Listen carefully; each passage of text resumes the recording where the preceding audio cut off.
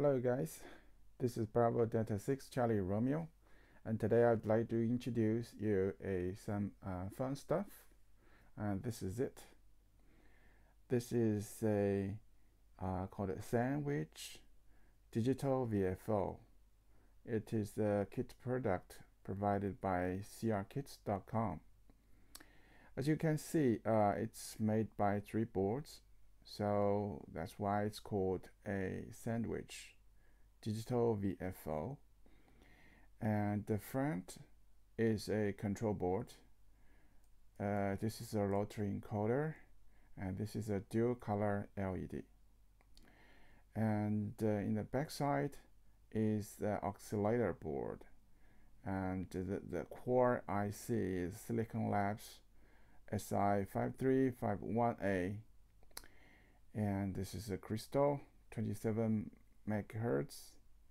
And there are 3 outputs. This one is for BFO output. This one is for VFO output, and this is for calibration output. And there's also a jumper here. The jumper is to use to select ITU region 1 or 3. By default, it's open. But if you want to choose region 2, you needed to short these 2 pads. And in the middle is the Arduino Pro Mini. Here we used 3.3 volt 8 megahertz skew. At this side is the serial download pins, so you can use a USB to TTL converter and download software and update the software, right? You can work with the KNQ7A SSB transceiver, and we already installed it.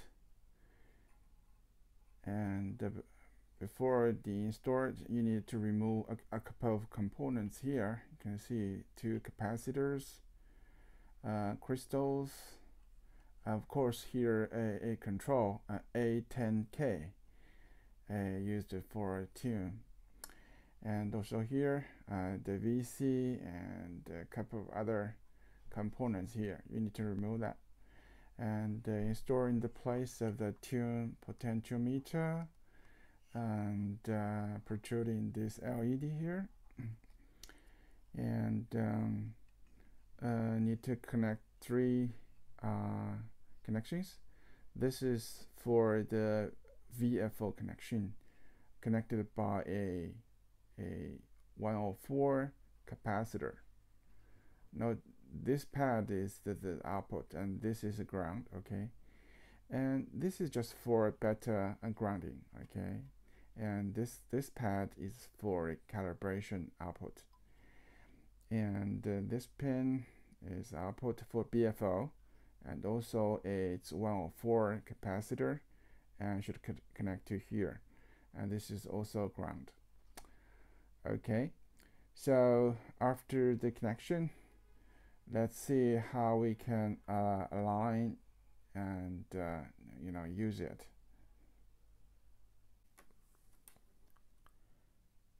The sandwich digital VFO has several modes, and when you power on it, the default mode is normal mode, and the LED is red, showing that it's at the default operating frequency. For region 1 and 3, it's 7100K. And if you press and hold the rotary encoder and power on it,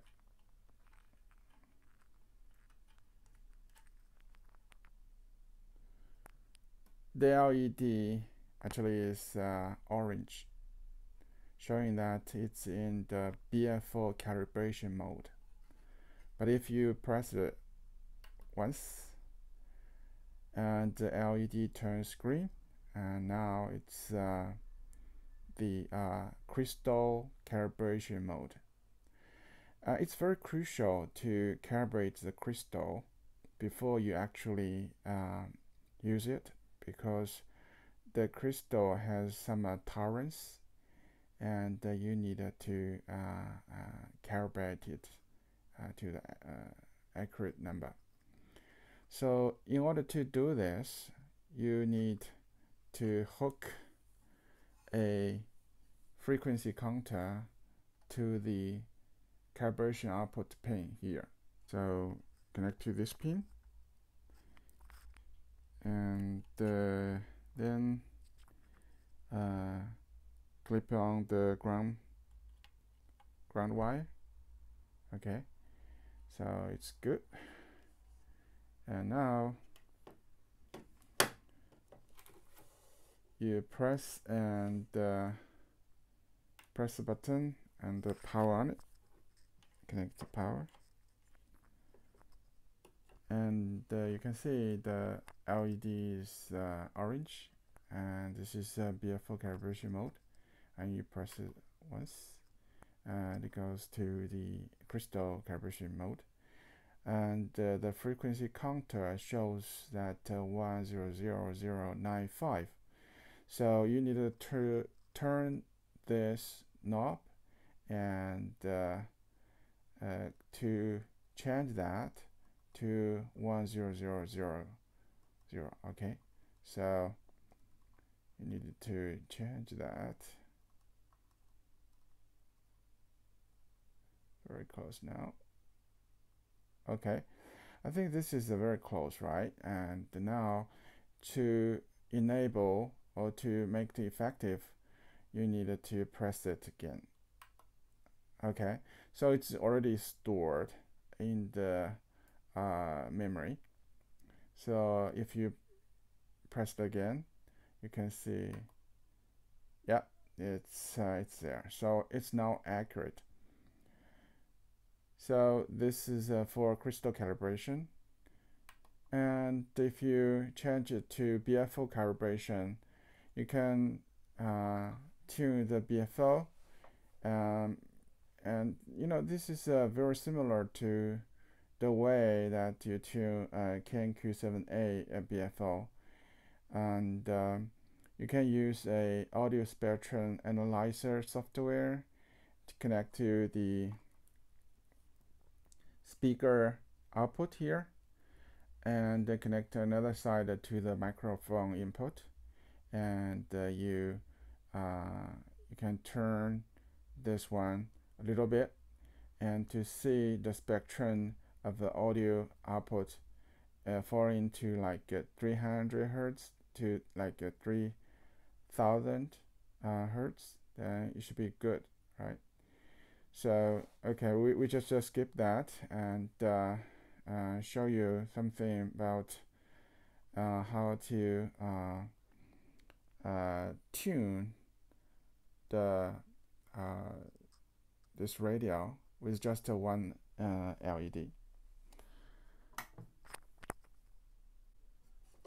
In order to actually test it, I needed to connect to the dummy load. This is a homemade dummy load, 8 watt, 50 ohm, and also this is a very handy power supply. Okay, it's on. And also I needed to connect a speaker mic to here.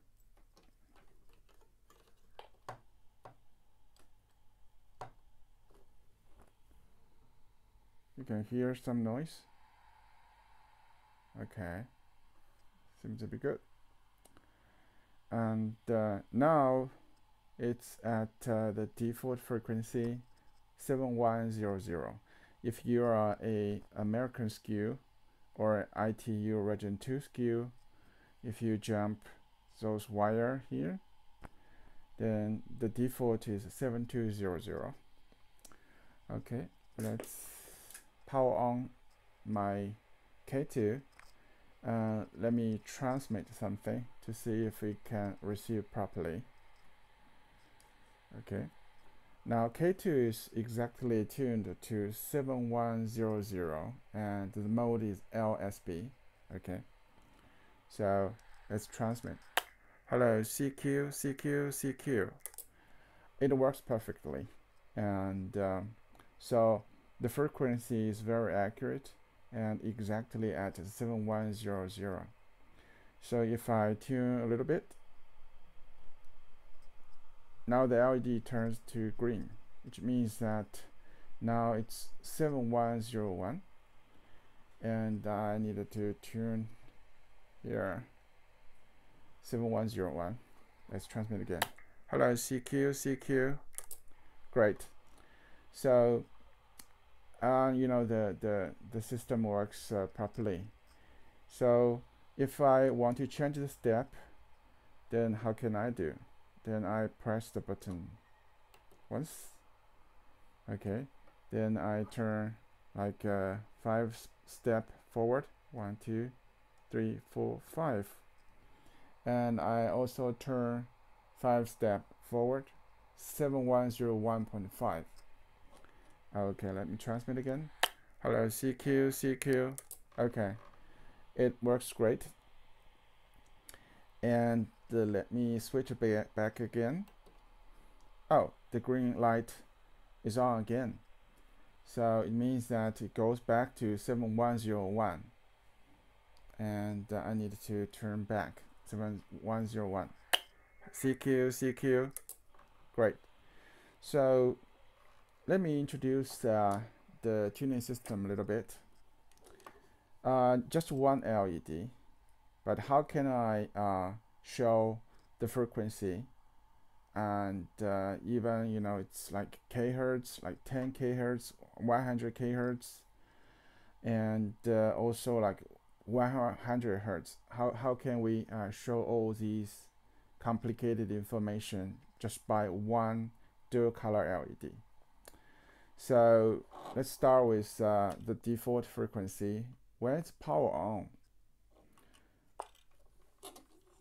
it becomes red, and it's at 7100, and the default tuning step is 1 kHz. So if you tune one step, it's green.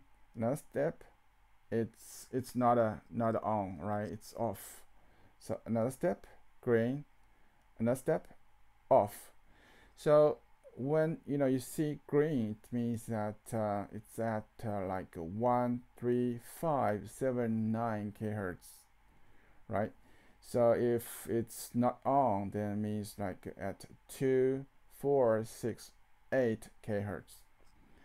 And when you see this is not red, this is orange, and when you see orange, it means that like 10, 20, 30, 40, 50, 60, 70, 90 kHz, right? So when you see red, okay, this is red. Red means 100 kHz. So it's you can tell the frequency by seeing these colors. And also we have out of band warning information. Out of band warning is also indicated by a red LED, but the difference is that if you are in like 100 kHz, not out of band, if you turn left or turn right, you can both see green lights. But if it's really out of band, for example, it's at the if it's at a lower end, if you turn lower again, it's always red. But if you turn one step back, it's green. It means that right now it's 7001 kHz, right? So if you change step by clicking here, right now is 100 hertz step. So yeah, you can see that LED is off. You turn like several times, but still off. But the green LED is on again, means that it's on a you know, exact kHz. In the 100 hertz mode, the like 2468 kHz also shows green. So you can see every time when you on exact kHz, the LED will be green. Okay, but another thing is that if you are not at the exact kHz and you switch back to the kHz step mode, normally you will see that, you know, it will go back to the exact kHz.